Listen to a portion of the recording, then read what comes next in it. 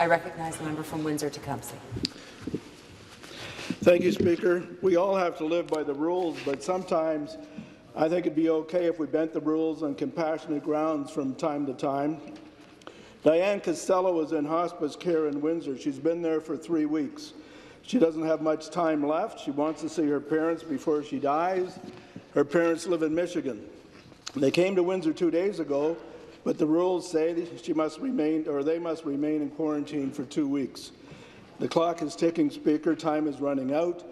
The family has reached out to the Prime Minister's office. They've been trying to convince public health officials to make an exception. Diane was diagnosed with cancer 2 years ago. In March, her doctors told her the treatment wasn't working anymore.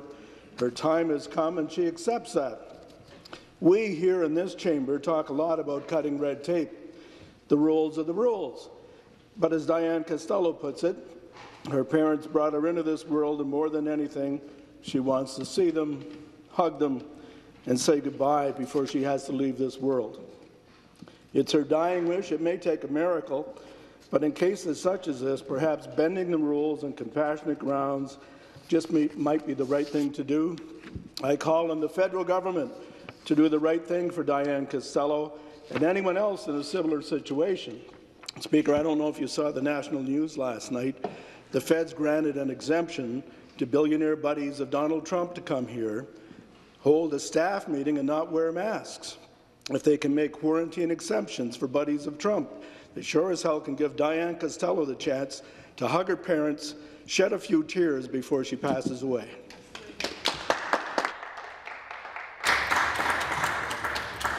Thank you very much. Member statements. The member for Mississauga-Malton. Thank you, Mr. Speaker.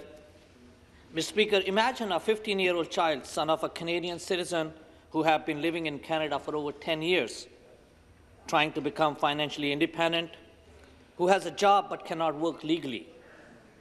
Or another 14-year-old girl who was sent to Canada by an adult relative to live with another relative in Canada, supposedly to get a better education and a better life, but who has actually been trafficked. Wonder what happened with these people, with these children. Thanks to the Child Welfare Immigration Centre of Excellence, Mr. Speaker, they both are safe. These are just some of the examples of over 900+ referrals received by the centre in the last 2 years. Launched in 2018, based in Mississauga-Malton, the Child Welfare Immigration Centre of Excellence is part of the PLCAS, the first of its kind, to help all children-aid societies across Ontario to address immigration issues.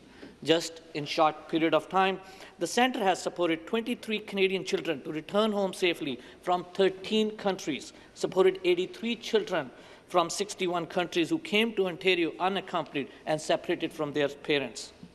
I would like to thank our Associate Minister of Children and Women's Issues, Minister Jill Dunlop, for your tireless efforts in announcing an annual investment of $200,000 for this program. This investment will ensure that these children have the support they need for building a strong future in our province.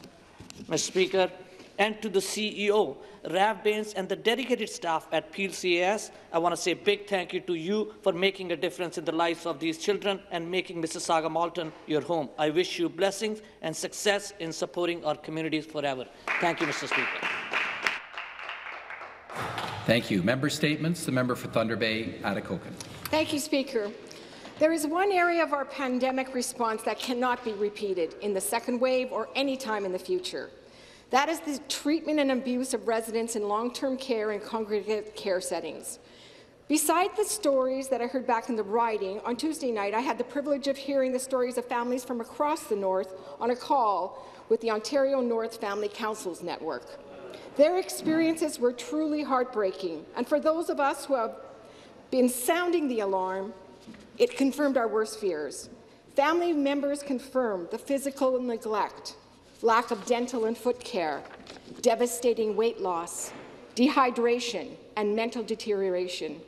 They consistently praised the staff and again talked about how more staff were needed. People who love and care for them could not be there. Those who wanted to take their parents or family out of a home were threatened that no place would be there after the pandemic. We don't need directives that are inconsistently applied, but laws with mandated levels of care that provide the time to properly look after people. Family and caregivers are needed in our long-term care system, and some families need to be the voice for the voiceless. We must ensure people in long-term care and group homes have consistent, continuous, and safe access to their essential caregivers. We know more now. We can do better. Thank you. Member statements. The member for Scarborough, Agincourt. Thank you, Mr. Speaker. Mr. Speaker, a heartwarming number of our local businesses, organizations and individuals have voluntarily taken action to help respond to COVID-19 crisis. Individuals delivered groceries, hot meals, and medicine to their neighbors. Businesses donated PPE to our local frontline workers and food to our local food banks. These donations during the last 6 months also demonstrated that Ontarians, regardless of their background, stand shoulder to shoulder to defeat the COVID-19 scourge. Heartfelt acts like these show how the spirit of Ontario can bring communities together at these difficult times. As a small token of my appreciation, I would like to extend my heartfelt gratitude to CCGT, Canada Kangdong Chamber of Commerce, CCCO, Canada Confederation of Fujian Associations, CTCCO, CPAC, Fujian Communities Associations of Canada, Fuzhou Changli Guild of Canada, New Immigrants Foundation for Special Needs, Canadian Chinese Conservative Association, Lufu United Association, Global Medic, North American Pan-Pacific Cultural Economy and Trade Exchange Association, Artistry Club Academy, Unionville Academy, Investark Global in Financial Group, Ars Fine Foods, EnviroServe, Chirac Bloor, Canada Immigration Service Network Inc., Gourmet City, Link Global Food Inc., GPC International Inc., Handsome International Trading Limited, Teamaker, Guangdong Fong Li Yuan Biopharmaceutical Technology Company Limited, Nanchang Zhangchang Medical Equipment Company, Sense of New Inc. Thank you very much, Mr. Member statements. The member for Kiiwetinoong. Miigwech, Speaker, good morning. I'm rising today to speak again on treaties in this House. First Nations people across Ontario continue to honour our treaties by sharing the territories, the waters, and the natural resources. Our ancestors signed treaties so that our territories across Ontario could be shared peacefully between settlers and the Anishinaabe people. We were all meant to prosper. The Crown, through Ontario, has a role to play in this relationship. First Nations cannot be the only ones holding up their side of the treaties. I want to be very clear. Recent legislative changes, such as Bill 97, do nothing to uphold the treaty relationship. My friends from Fort Albany made a statement in July on Bill 197 that I would like to share. They say, "We have watched this with alarm, as our Muskeg homeland in Northern Ontario is one of the main targets of this government's economic agenda, particularly through the Ring of Fire.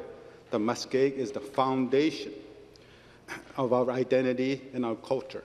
It is one of the most important and delicate peatland ecosystems in the world, with a critical role in storing carbon that would otherwise accelerate climate change.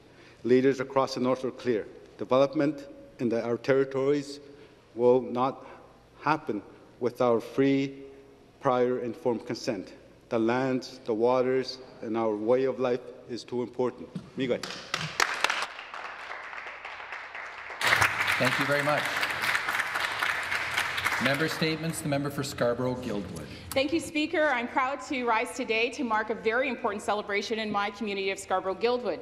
This weekend, the Guildwood Tennis Club celebrated their 50th anniversary with a remarkable socially distanced gathering in the club's courts.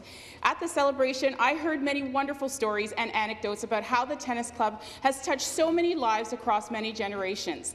The club was founded originally as the Kiwanis Wood Tennis Club in the 1970s by Bill Shashow, who became the first president, and his wife Lois, who became the club's treasurer. They served on the club's executive for nearly 32 years. Club members shared stories of sometimes resentfully following the guidance of tennis pro Marina Pereira as children, only to grow up to appreciate her training and athletic success to prove it. Victor Krustev, a club member and one of Marina's former students, went on to win the under-12, under-14, under-16, and under-18 Canadian national championships in singles as well as doubles, and is now attending the University of California, Santa Barbara on a tennis scholarship. Speaker, I'd like to acknowledge the hard work of the club's president, Ron Hoekstra. While recovering from a knee injury, a knee replacement in fact, he led the opening of the club along with President Dave Muir and Vice President Kathy Carson this summer. And Tennis Canada, in fact, trained their national team this summer in Scarborough as a result.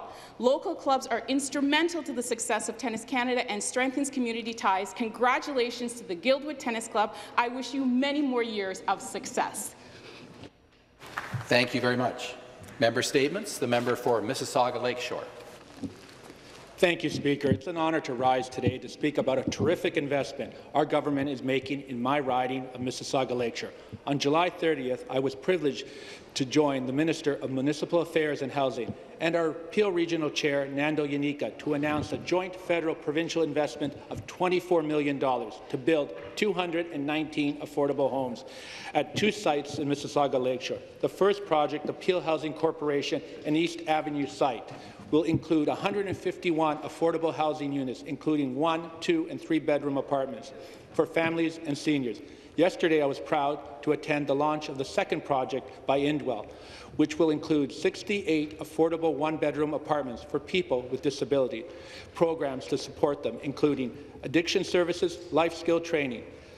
The ground floor will become the new home of the Compass Food Bank, which has been on the front lines of our response to COVID-19 crisis, and I look forward to working with them at their new location. Again, I'd like to thank everyone who has worked so hard on this project, including the Minister and his team, and all levels of governments, volunteers, our local churches, and the Port Credit BIA.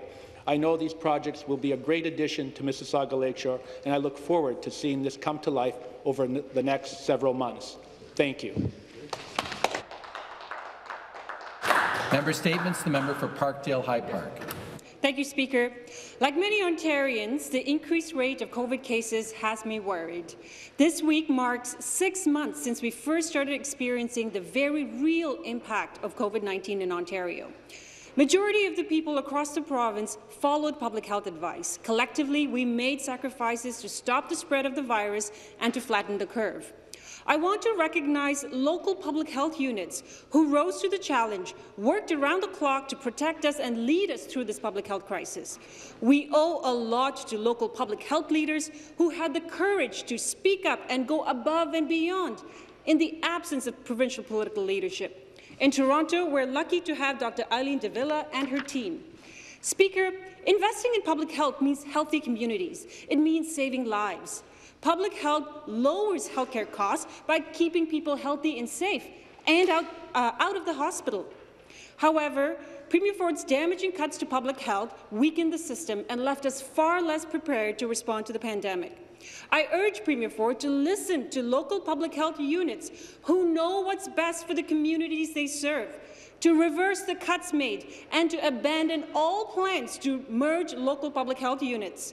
It was their excellent work at the local level that helped us avoid the worst-case scenario in the first wave. We need to strengthen local public health units immediately as we prepare for the second wave and beyond. Thank you. Thank you. Member statements. The member for Etobicoke Lakeshore. Thank you, Mr. Speaker. Last Tuesday morning, the community of South Etobicoke was shaken by a heinous act of violence.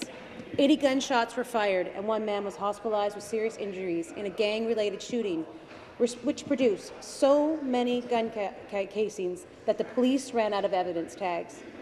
When I visited the site of the shooting to speak with business owners and the local BIA, I was shocked to see a daycare right across the street. This is not an isolated incident. Unfortunately, Ontario is facing a real growing problem with guns and gang violence. Firearm-related deaths are at a record high levels, and other types of fire-related violence are also on the rise. More troubling is 80% of guns being used in crimes are obtained by illegal means, including coming from across the border. When these guns get in the hands of gangs, violence is almost certain to follow. The police are working hard to do their job, but we need to see the federal government introduce tougher penalties, including mandatory minimum sentences for gun traffickers and those people in possession of illegal firearms. As a parliamentary assistant to the Solicitor General, I am proud of our government's work alongside our local partners to launch our multi-year guns, gangs and violence reduction strategy, which takes a comprehensive approach to public safety, addressing prevention, intervention and enforcement. Illegal possession and use of handguns and assault weapons is a serious concern for all of us. Let's work together to reduce guns and gang violence in Ontario. We must keep all of our communities safe. Thank you. Thank you. Member statements. The member for Don Valley North. Thank you, Mr. Speaker. The global pandemic has brought indescribable challenges to all business. In the face of uncertainty, our governments took action swiftly to listen and address those issues and concerns. I was honored to host an economic reopening roundtable with Premier Ford and the Associate Minister of Small Business and Red Tape Reduction, Minister Zakaria. There were over 100 small business owners and industry leaders joined our meeting. Many important issues were discussed. We have the opportunity to learn and note the various challenges business in our community encounter. Our government has been focusing on unleashing the power of businesses by reducing red tape all along. At this difficult time, we were committed even more in supporting businesses through the Ontario Action Plan and helping business digitalize and modernise. Business owners were so grateful that their voice has been heard. I would like to thank Premier and the Minister Zakaria once again for attending the consultation and engaging in the fruitful discussion. Thank you, Mr. Speaker.